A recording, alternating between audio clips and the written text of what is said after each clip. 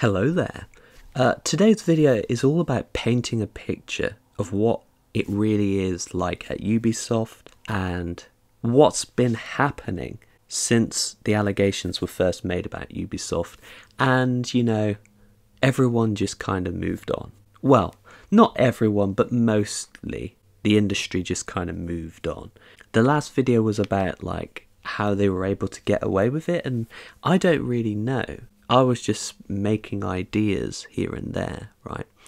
This is just compiling and building a timeline in that regard, and I have no idea if there'll be more videos about Ubisoft after this. I'm sure there's stuff that I've missed. This could be a long one as well, but I don't think that's a problem in this regard. I know there's an insecurity on YouTube of people not wanting to make long videos because they feel like people's attention spans won't watch it through. But at the same time, I think horrendous stories of abuse and covering them with the care and detail they require is a little bit more important than personal insecurity, in my opinion. So that's the idea with this video today. I have 4 stories lined up. Each will be in their own section, and we'll go through it in detail. I'll offer my opinion like I usually do. I would say I hope you enjoy this video, but when you talk about the subjects that I do, and I have been doing for the last several months, I'm not sure anyone can really say they enjoyed the video. So apologies for that. So what's interesting is that this first article written by The Verge in October 2nd, 2020 kind of points out what the company is like from an inside perspective and how bad the problem actually was, and we all didn't know about it. So I think it's a good place to start, and obviously we're building a timeline here, so I'm doing it in order of publication of the articles. There's probably so much I've actually missed because, they're huge. They employ over 18,000 people, Ubisoft, in various different countries: Canada, France, Singapore.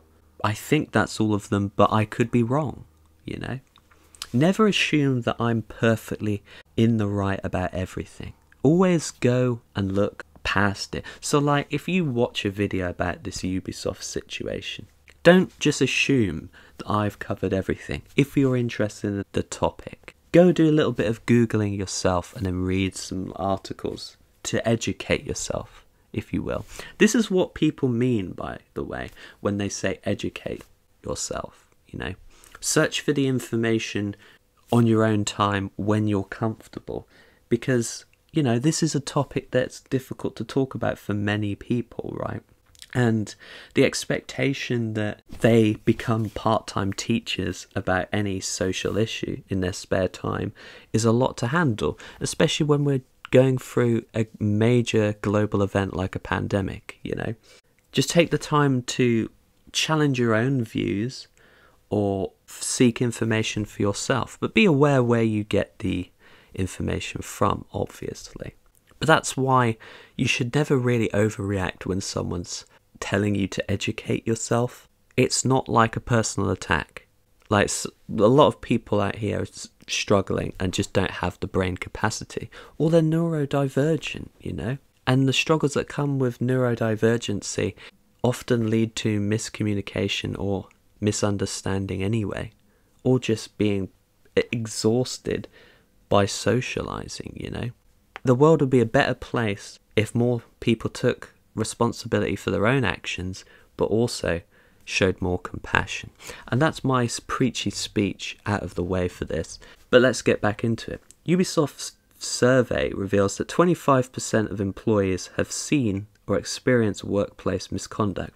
On a previous take for this, I struggled dividing 18 into 4, so I know it's over 4,000 employees there.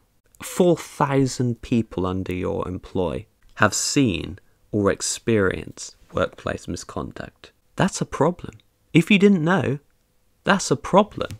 How do you rebuild the culture at Ubisoft? How do you actually do it? Because it's easy for me to sit here and point out the problems, but it's going to be even more difficult to actually fix them, because personally, with 4,000 people being affected in various ways, obviously it's much worse to experience it than just to see it.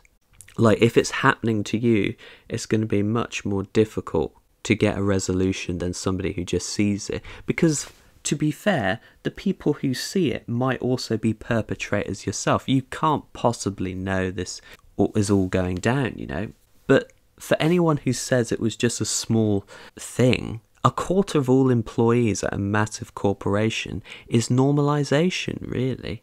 It's not like one or two people. The sheer amount of stories of people who don't come out and speak what they saw, what they've been through, it's nearly always underreported. And this has shown it was underreported a year ago. So it's actually much more serious than we're all led to believe. And obviously, I mean, the subtitle is CEO Yves Guillemot promises that changes will take place. But if you just say changes will take place and never say what changes will take place, you can just do whatever small little thing and just say that was the change. Oh, we're making changes. What are those changes? I don't know. Or whatever. It's avoiding the question, isn't it? But here we go. Ubisoft CEO Yves Guillemot has published the results of an employee survey undertaken by the company over the summer following allegations of endemic harassment and toxicity, and the results are eye-opening. Unless you've been following this situation for a while. Although, to a certain degree, even I wasn't expecting 25%, to be honest. In the anonymous survey of nearly 14,000 employees, 1 in 4 respondents said that they'd either witnessed or experienced workplace misconduct themselves in the past 2 years. And 1 in 5 said that they didn't feel fully respected or safe in the work environment. The results also noted that women or non-binary employees witnessed or were more likely to experience or witness harassment than men. Now, it was 14,000 here of the employees that did it, so that's a huge chunk of Ubisoft who didn't respond to it. What's a quarter of 14,000? Oh dear. It's 3,000 something, because 4 times 4 is 16, ladies and gentlemen, if you didn't know that. Why? Why do I have to try and do maths? I left school 11 years ago. That, like, you don't use these skills. Hence why I'm struggling. But yeah, it's obviously an anonymous survey, which tells me that people are still afraid to speak out because they fear retribution by the people who did it or the company itself, you know? Or they're just sick and tired of this entire culture perpetuating for so long and nothing being done about it. Like, personally, a quick guide, if you will, of how you fix the culture at your company. 1, change of leadership entirely at the top, because the people who oversaw this were compliant or complacent, and nobody's going to have the confidence that in Yves Guillemot to turn it around, because he allowed this on his watch, whether he knew about it or not. You start from change at the top, but that's not going to happen. And then individually, every single person who replied to this survey, you make and foster a climate where you encourage them to come out and try to individually deal with each specific case properly. And probably that means getting rid of the HR department entirely and replacing it with something else, because the HR was one of the worst things about this entire situation. It's a PR rep for the company, effectively. But yeah, it was in the past 2 years as well. Past 2 years. So it's not like something that was happening 5 years ago or 6 years ago, because 2 years is harder to ignore than, like, if somebody said, oh, this all happened 10 years ago, we would all go, well, it's a passage of time. Even though time doesn't exist as a social construct now that we've been in a pandemic, they would just think that these things naturally sort themselves out over time, which obviously they don't. Even if it was 10 years ago, you'd still have the same people working there if they haven't left due to, you know, mistreatment. The people who allegedly did it would still work there, wouldn't they? And that's a problem, because then they'd be able to hurt more people over a longer period of time. And 2 years is almost the amount of time we've been in this pandemic, to be honest, at this point. I know this was written a year ago, but it's not, in the grand scheme of things, it's not a very long time. It'll take, honestly, I have no idea how long it would take to fix Ubisoft for the employees. I don't think you can without drastic change. The change that shareholders or the higher-ups really don't want, you know.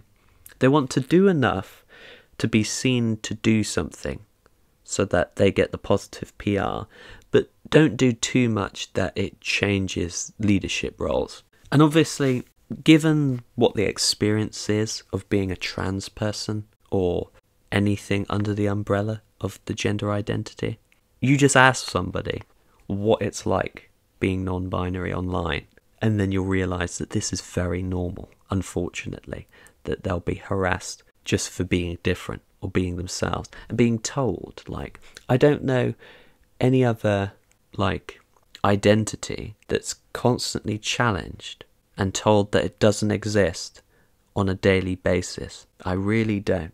And like, you're all making it up, or you're mentally ill or damaged or some way. That must be a really exhausting way to live.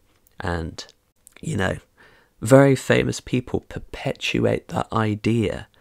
It empowers normal people to just, you know, go along with their day and just, you know, think about that, and sometimes go on the offensive, if you will.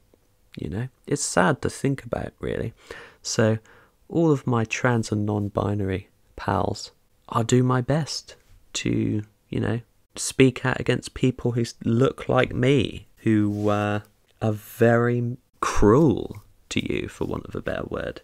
I was going to say mean, but it goes much further than mean, really. These people are already more likely to struggle with mental health issues than the average person, and then you're attacking them on top of the very thing that, you know, gives them all of that misery. The fact that they want to be somebody else, they just want to be who they are, and they can't do that without being harassed and targeted, or even worse, face violence, you know? Jesus. So yeah, it is usually men who commit harassment.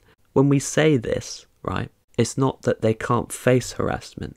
It's just the trend that it's men who's usually doing it, right?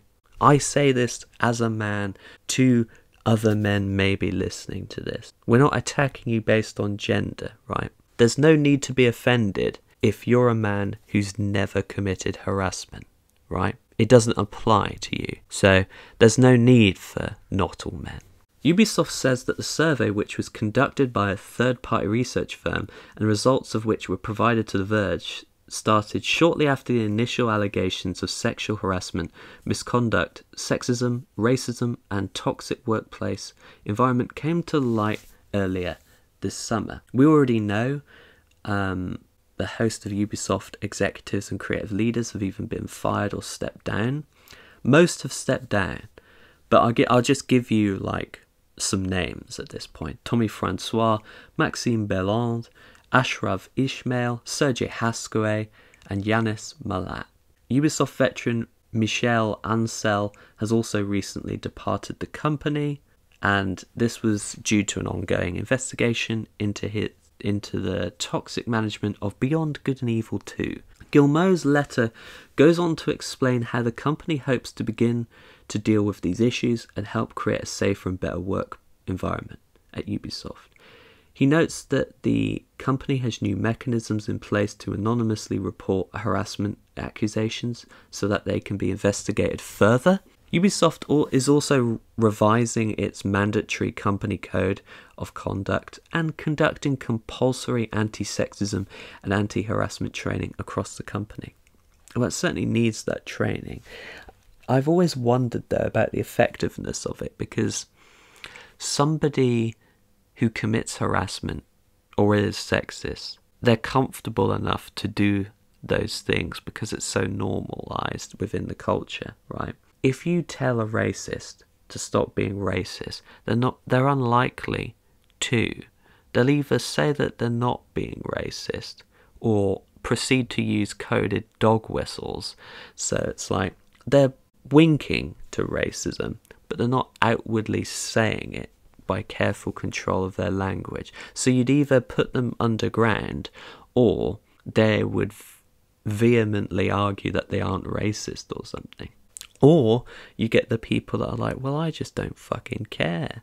I'm just going to be racist anyway. And I just wonder, like, what that actually does to improve the lives of those who are on the end of this, personally. Ubisoft is also working to hire a new head of diversity and inclusion and new vice presidents, and it aims to have women comprise at least 24% of Ubisoft staff by 2023, compared to the current 22%. I mean, 2% isn't a large jump, is it?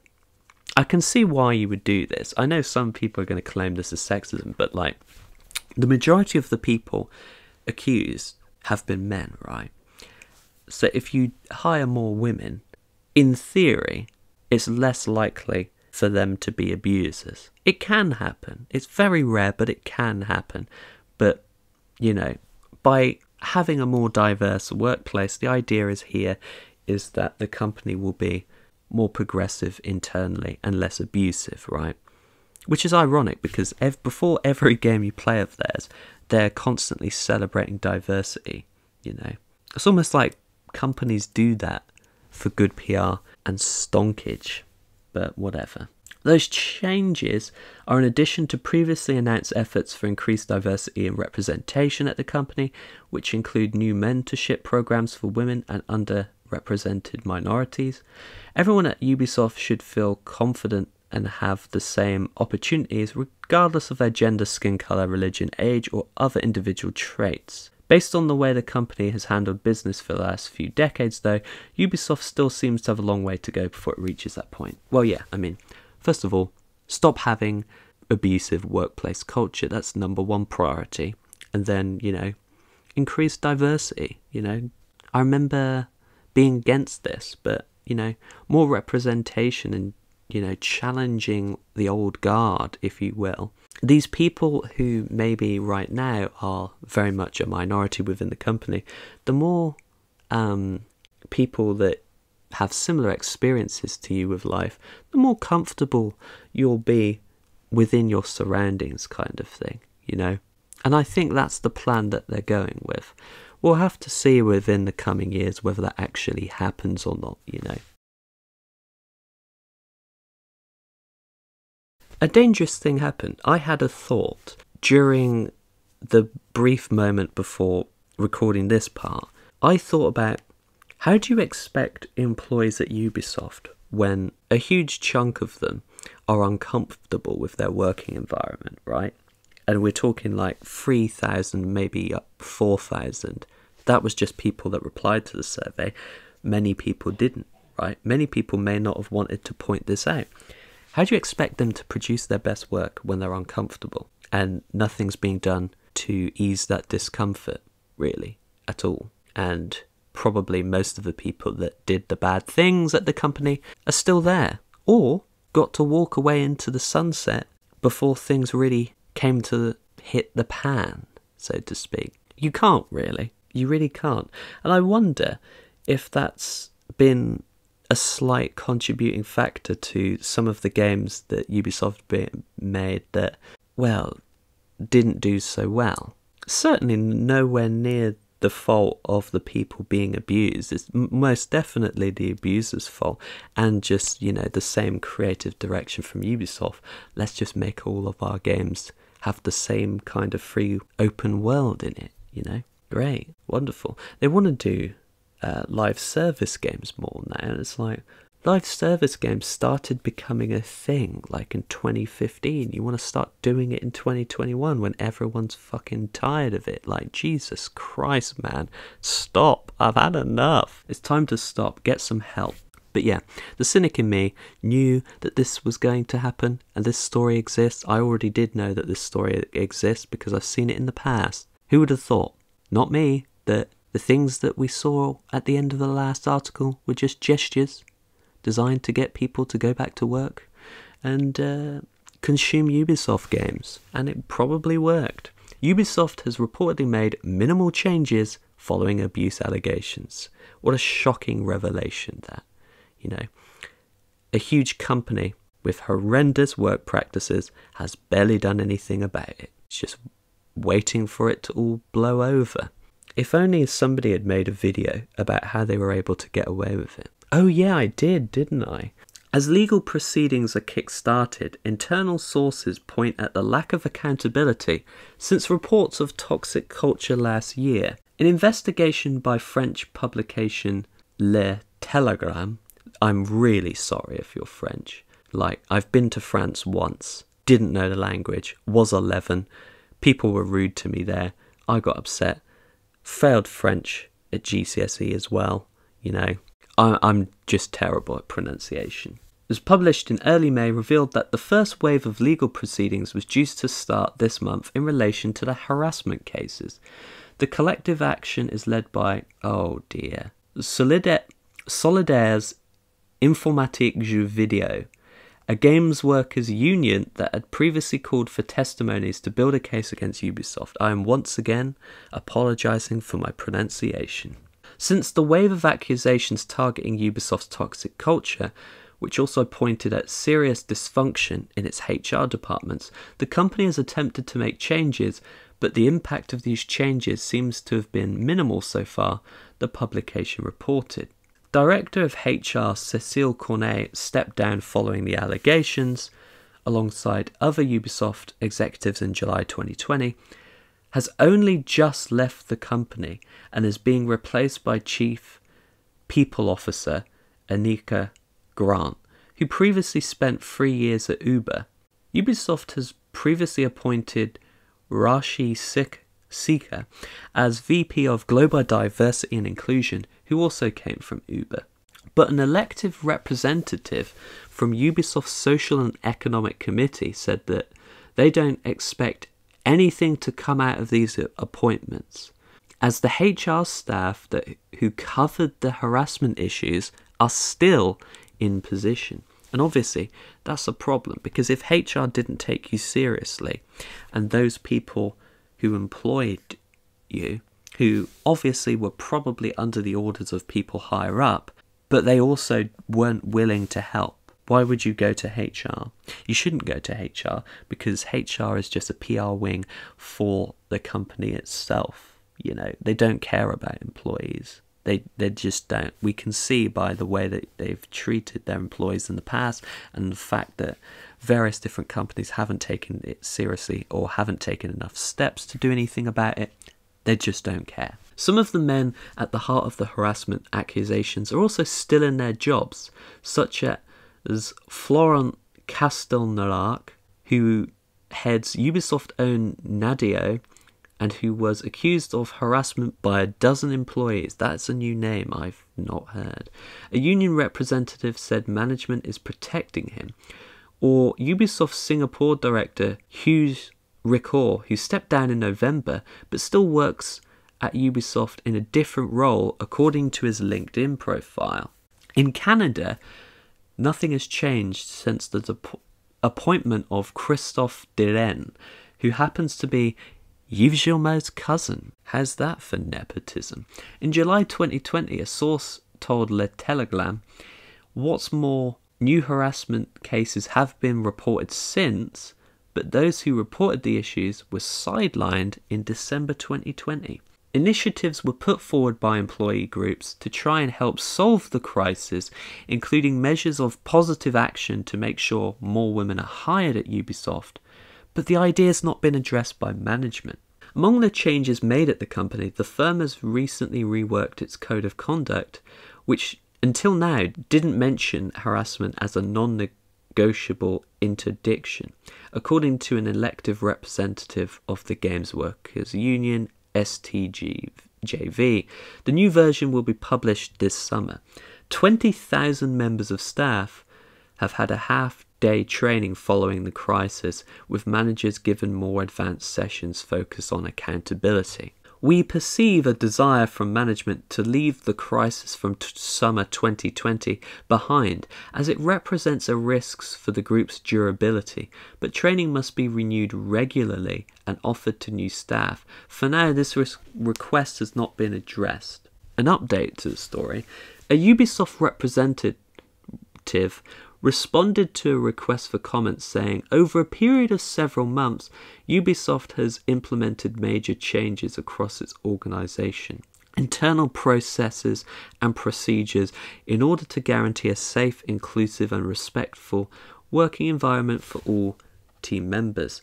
The representative listed a number of actions the publisher has taken, from external investigations of all allegations to anonymous reporting tools and mandatory training on appropriate workplace conduct. They also pointed to the company's revamped code of conduct, the hirings of Grant and Seeker, as well as the appointment of Lindwin Sauer as head of workplace culture. These concrete actions demonstrate the profound changes that have taken place at every level of the company. Additional initiatives are underway and are being rolled out over the coming months. We are committed to strengthening our culture and values in the long term to help ensure every team member at Ubisoft is heard, respected and valued in the workplace. I mean, I don't know about you, but I don't think that they're doing enough, really. I really don't. I can't see how much of that is going to change. Like, one of the things that literally said we're doing training, they said it was a half day. And I'll be honest, I've had training stuff, you know. I never pay attention to it during, because, and it's almost like they do it deliberately.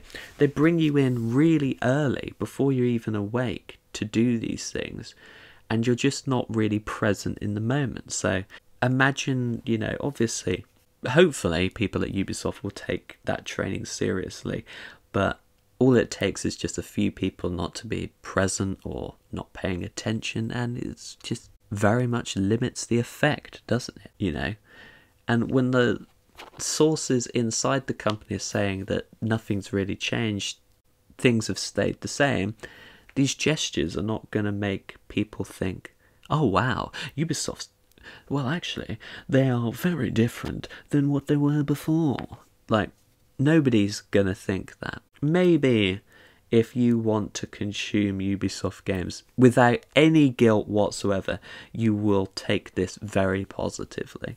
These concrete actions, I'm not sure if you heard the change in my voice when I said that, out of pure irony, don't go anywhere near far enough at all. And I can provide you an example of how the company hasn't changed with the very next story we're covering, and what a segue that is. So Yves Guillemot did obviously respond to the previous article back in May, but he's a slippery eel. We've heard enough of him over the past 2 videos. Just watch my previous video and what he suggested he was going to do, and, you know, me personally, I'm more of a cynic. If they had changed so much, we wouldn't have this story coming out of Ubisoft Singapore, would we? And I've said it many times, if you employ your family and your friends, and they're close friends, and you've known them for 32 years, like Sergei Haskaway, how do you not know what he's like at work? And that is the million-dollar question, isn't it? How does he not know that what went on? All he says is that those in higher up positions within the company betrayed him and the ideals, and he never betrayed anyone, or did that. It was like, just because you didn't personally do the abuse doesn't mean you didn't help create a culture where nobody got punished. The abusers were protected, which they were. They've been protected for years, hence why it's only just come out now. You just have to doubt his drive to commit to any change, really, when he's the man that was there when this was happening.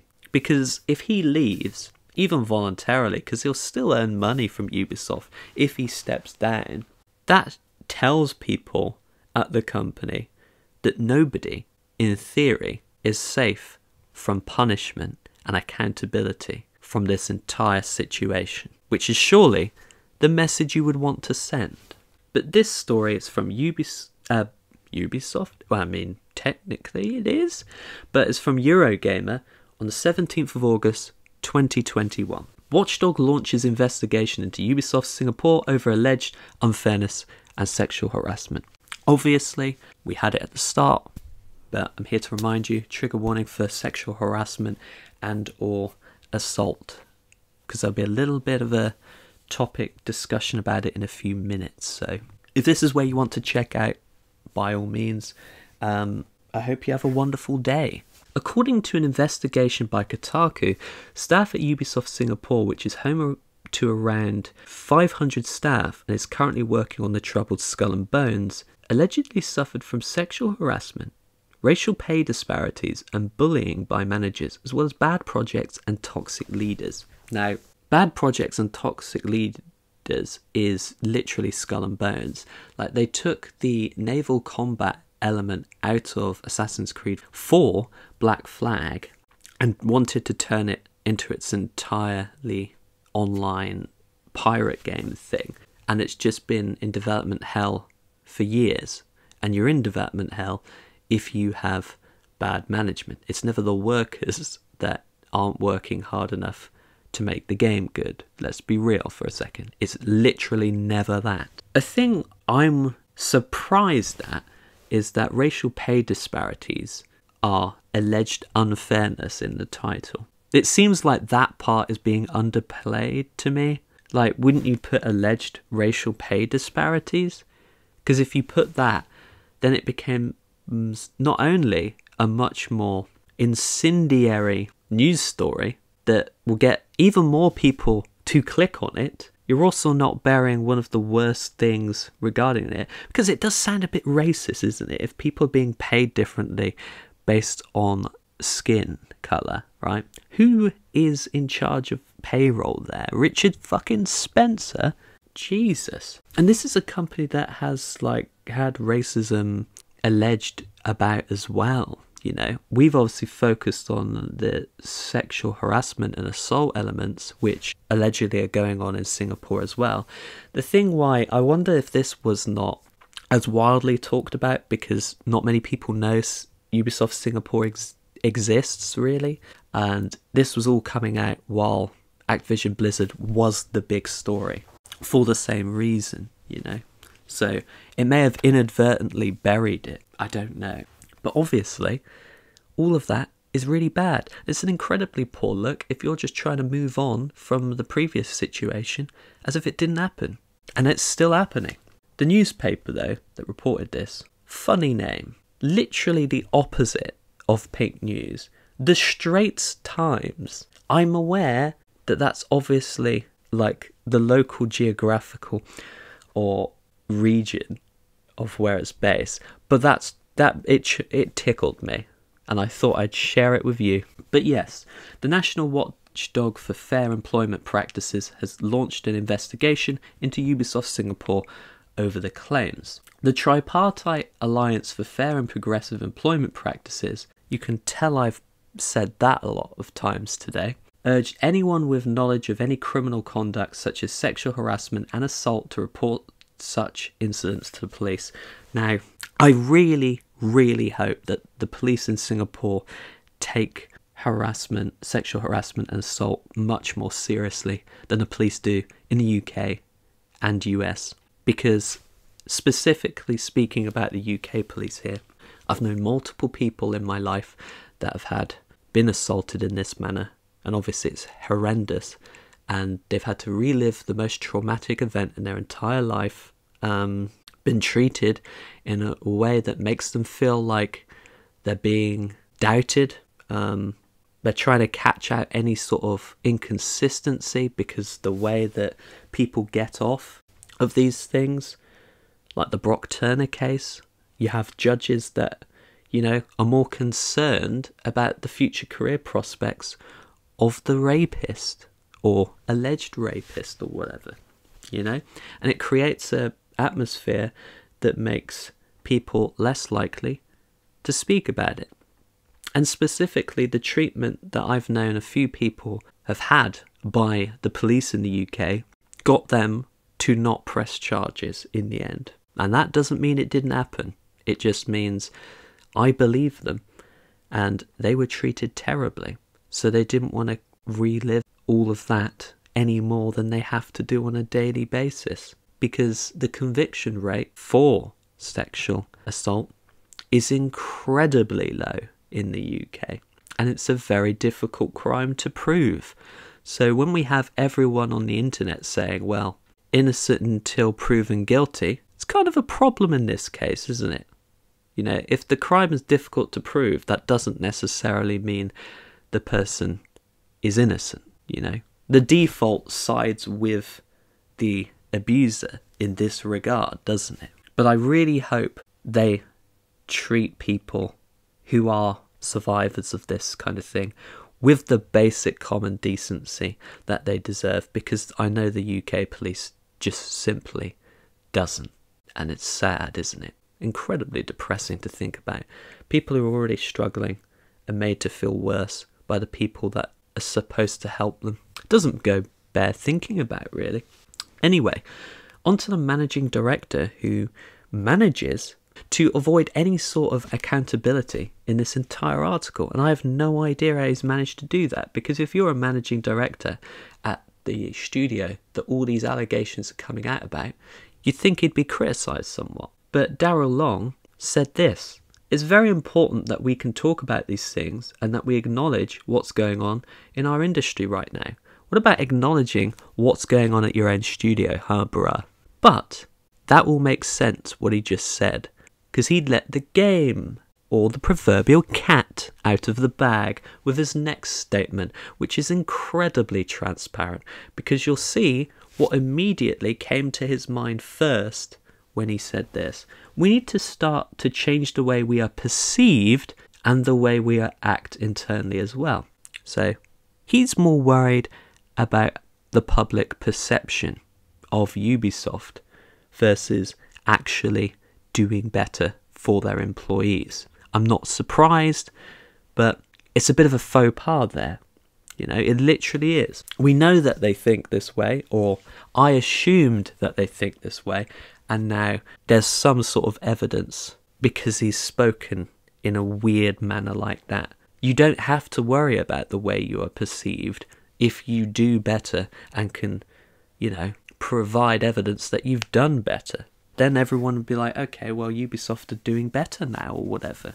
He's worried about the changing the way they perceive because they still want their games to be incredibly successful for monetary reasons, of course. This, even though, right, Ubisoft staff said the company continues to protect and promote known offenders and their allies, right? And then this investigation into Ubisoft Singapore has happened after that. Interesting. Over 1,000 current and former employees across 32 studios signed an open letter in solidarity with Activision Blizzard staff following that lawsuit, you know, where Activision Blizzard was said to be a breeding ground for harassment and discrimination against women. The letter slammed Ubisoft leadership's empty promises in response to allegations of systemic discrimination, harassment and bullying within the company, and proposed an industry-wide collaboration to agree a set of rules and processes for handling reports of these offences. Now that would be wonderful, wouldn't it? Because you cannot trust the company themselves to deal with it properly, because that's what led to the situation. You know, Ubisoft's HR was culpable. Activision Blizzard's HR was culpable. Led into this situation that people felt like they couldn't report it because they weren't being taken seriously. As the letter noted, Ubisoft became embroiled in its own disturbing reckoning last summer when employees began calling out toxic work conditions within the company, including allegations of serious sexual misconduct aimed at members of senior management. Yet despite Yves Guillemot's assurance he would do everything in his power to ensure that everyone feels welcome, respected and safe, the open letter said little had changed. According to the Straits Times, if Ubisoft Singapore is found to be in breach of the Ministry of Manpower's, wow, that gave me a very interesting mental image there. Fair consideration framework, It could be barred from applying for new work passes for foreign staff or renewing existing ones for between 1 and 2 years. The police may investigate sexual misconduct that involves criminal offences. Those found guilty can be fined and or jailed, and in some cases caned. Okay, you know what I said about the police taking it more seriously? Yeah, I don't think they will they? If they're as backwards as that, they'll probably blame the survivors, like other cultures do. Ubisoft Singapore responded to the Straits Times report to say it had invested in a dedicated learning path to support Singaporeans and help staff take on leadership opportunities. Compensation is determined by role responsibility, market practices, and performance. Long insisted the studio does not tolerate harassment, discrimination, or misconduct of any kind, and highlighted the company had hired a third-party agency to look into complaints. I understand that Ubisoft Singapore had been mentioned in the news lately. I acknowledge that the studio has seen some challenges over the past decade, and there is still work to be done about our studio culture. I don't know if he could have done any more of a basic response to that, you know? That's quite something, isn't it?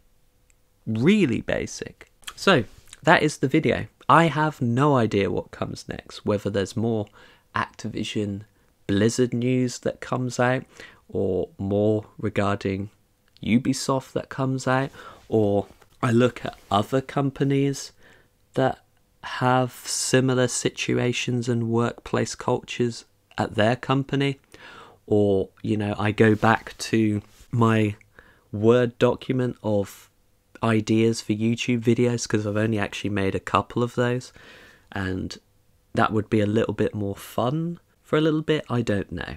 I have nothing lined up this time, so it could be a while. It might not.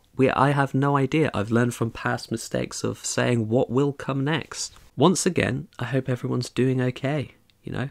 Things are tough right now, aren't they? You know?